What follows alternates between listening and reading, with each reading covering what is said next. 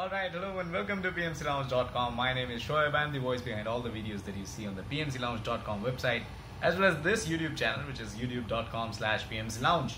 Subscribe to us if you haven't done so already and hit that bell icon. By the way, we are all about project management. We are all about the PMP certification. And the point of this video is to cover a question that came in through Quora, and I really like this question because it's not about the theory, it's not about what you read on a day-to-day basis, it's not about what you read in Rita Mulkay or Head First or in the PMBOK guide. This is a question around real life project management. So the question is, what are some of the problems that a real life project manager faces on his day-to-day life? And I really like this question. I really wanted to cover it.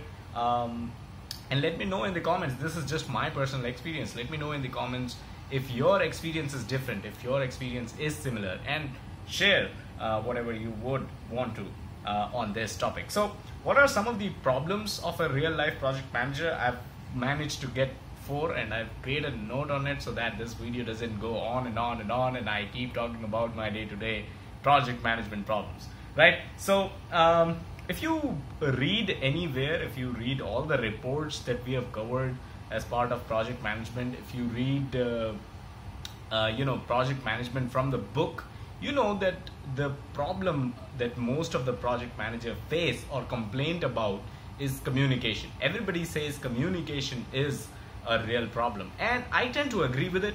Communication is definitely a problem, but there are certain problems that you will face only when you really work on projects, when you have real life project management situations. These are some of the problems that you're going to face. Number 1 is going to be scope creep or change requests. Now you already know what scope creep is. I'll share a link to the video where we discussed about scope creep, but for the benefit of this video, scope creep is where your project goes through changes, uncontrolled changes. And while in the book you read about how you can tackle that situation and how every small little change need to go through the change management procedure, your change management plan should be followed in all possible situations. But here's a real life situation that I'd like to share with you. You're working on a project. You have a project sponsor. Project sponsor walks to your desk or to your cabin and tells you, hey, Shoaib, how are you today? I hope you're doing great. There's this small feature that I want to be included as part of this project. So can you do that? Can you accommodate it? What will your reply be? Will you be so rude to tell your project sponsor that, hey, it's great that you have suggested this feature. Can you file it in the change management system and let's go through the change management plan? What if he comes in and tells you, hey, I want a favor from you. I'm not going to file a change request for this small change. Can you accommodate it? Now, if you go by the book, if you go by the PMP certification, if you go by all the project management text that is available out there, your answer is definitely going to be, let's go through the change management procedure and accommodate it. But on real life project management situations, you might not be able to say that 100% of the time. Just let that sink in. You will not be able to say that 100% of the time. There will be situations on real life projects where somebody who is extremely important, not just to your project, but to the organization as a whole, can walk into your cabin and ask you to accommodate a change without mentioning a thing about your change management plan. So that, I think, is one of the major problems that real life project managers face. Alright, let's talk about second problem that real life project managers face, and that is dependency management. Dependency starts with D. Disaster starts with D, and dependencies can lead to disaster. Major disasters if they are not managed properly. Let's take an example of a construction project, right? You are at the initiating stage of construction, not the project. You are just initializing the construction. So what's the first thing that you do? You're digging up the ground, right? You're digging up the ground. But let's say the dependency that you have on that are the heavy machinery that you would need. All those heavy equipments, heavy machinery that you need to start digging up the ground, to initialize your construction, right? To begin with your construction. Once that is done, you need the delivery of concrete and cement and steel and whatever that you need for construction, right?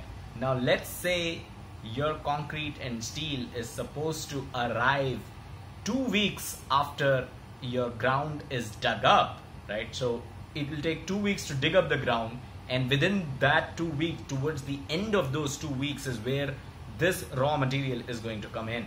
Let's say these equipments that are used to dug up the ground, they don't show up. The heavy machinery, the vehicles, the heavy vehicles that are involved to dig up the ground, cranes and whatnot, they just don't show up for 1 week. They show up a week later. So what is going to happen? On week 2, towards the end of week 2, you have your concrete and everything arrived on the site, but your digging up work is not yet done. And if D stands for disaster, then what would happen is, just beyond 2 weeks, on the 15th day, you will see rain occurring and you will have no place to safeguard the concrete, the steel and whatnot, right? So, things can go wrong. This was, of course, a very, a high level example, very easy to understand example. Of course, if you're procuring this much amount of concrete and steel and whatnot, you will definitely have place to safeguard them. But just to give you an example of how dependencies work, right? Just to give you an example of how activities can be dependent on each other, and it is important to manage dependencies. It is important that the heavy machinery to be used to dig up the ground show up on the first day, the planned first day, and not a week later. Alright, so third problem that real life project managers face is procurement. Procurement is a big issue, especially we saw in the example that we just took about dependency, right? The thing with procurement is there is so little that you can control, right? If you've ordered 100 servers from China and they are supposed to be delivered in, let's say here in Kolkata, if they are to be delivered from Shanghai to Kolkata, you've ordered 100 servers and you received just 98 of them, 2 of them were misplaced, big issue. You're in deep trouble. Your project is on a toss. So like I said, the biggest problem with procurement is there is very little that you can do here. And the last and final problem the real life project managers face, problem number 4, is translating high level design, and this is specific for software projects, translating the high level design into coding. That is again a pain at all the wrong and the right places. So you have a certain design which is approved, right? So when you create a design document, right, based out of your requirements, of course, based off your system requirements, you'll create a high level design document. This design document is typically approved by everyone involved. But when it comes to coding, you need coding knowledge, you need technical knowledge to be able to read and approve code.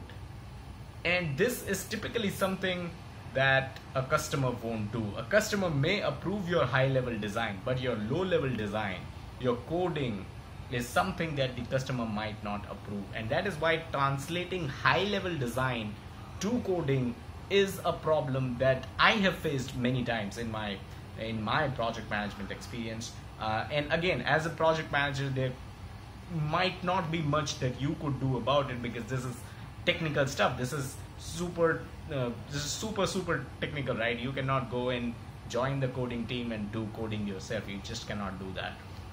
So those were my 4 problems that as a project manager I have faced in real life. What are some of your experience? Do share that. And that's pretty much it that I had in this video. Subscribe to the channel. A lot of people ask what books to read to clear the PMP exam. It's available at pmclounge.com/PMP preparation resources. I'll share the link in the description. The link will be there. And don't forget to check out the website pmclounge.com, your number one free resource for PMP and other project management certifications. That's about it. I'm at the beautiful IIM Kolkata campus, signing off from here. See you guys later. Bye-bye.